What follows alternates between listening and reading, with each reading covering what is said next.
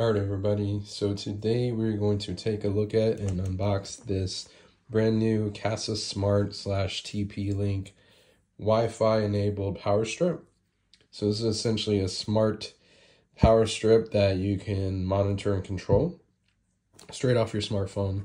So there's different buttons that you can use as well, but essentially you can control each one of these via your smartphone with the app, the Kasa Smart app, and it can integrate with your other Kasa Smart products. So if y'all have seen in my previous videos, I have this Kasa Smart plug, and I was using it with a power strip, which probably wasn't the best, but I was charging some of my Ego batteries, and it seems like this can't uphold the amount of electricity. So that's why I wanted to get one of these. That way it's not overloading or what have you, especially with 3 battery charging docking stations. So without further ado, let's go ahead and try to open this up. I should have brought my little tool,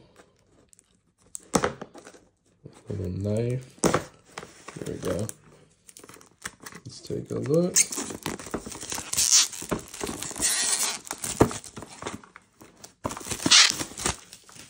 Go. So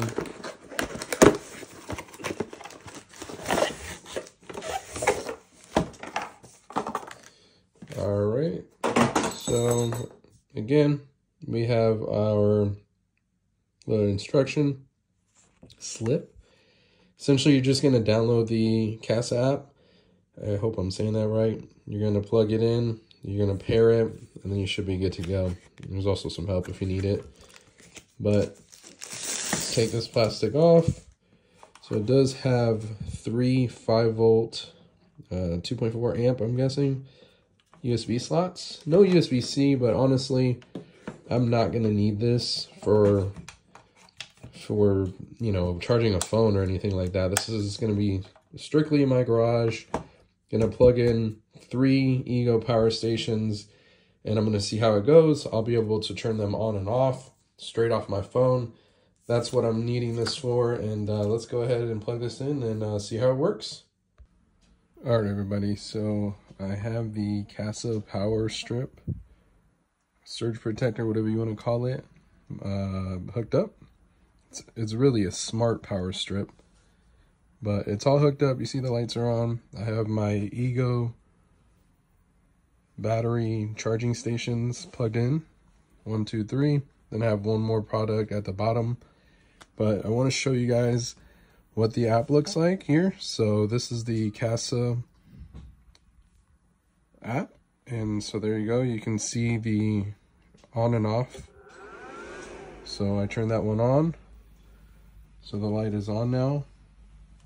We're gonna do number 2, or excuse me, 3. There's 2. And so all lights are on. All the charging stations are good to go. Yes, this is dirty. I mow a lot, as y'all know. So well, these batteries are fully charged, but the point of this is I can individually control these right off the app. So I don't have to come out here, turn this on and off manually. So pretty cool.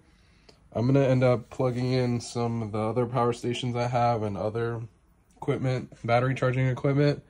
I was using like a regular surge protector, but it was cheap, and you know, I don't want to risk anything with these heavy duty, especially this is a 100-watt fast charger, and that's a 12 amp battery. So I didn't want to mess up anything. I didn't want to blow a fuse or anything like that. So this essentially covers that. And again, I can monitor everything. I can turn these on and off straight off the app. So there's 3 other plugs, as you can tell from here. So they're all on now. And then I can also just turn them all off straight off the app. But the big key here is being able to do it, you know, one at a time, because this one's going to charge faster than these. So yeah. But yeah, let me know if you have a power strip like this. Let me know if you're using something similar, or if you do have this one, how you've liked it so far. as of right now, the last couple of days I've used it, and it's definitely made things way easier. Again, I was using like a smart plug to hook up over there, and the smart plug was plugged into a surge protector, and it kept like messing up, going out. So that was just a software update from the Kasa Smart Plug, but it's probably because I just had so much stuff plugged in and charging at the same time that it just kind of gave out. So this is definitely a must-have if you're doing kind of the same setup as me, and let me know what you think. But other than that, until next time.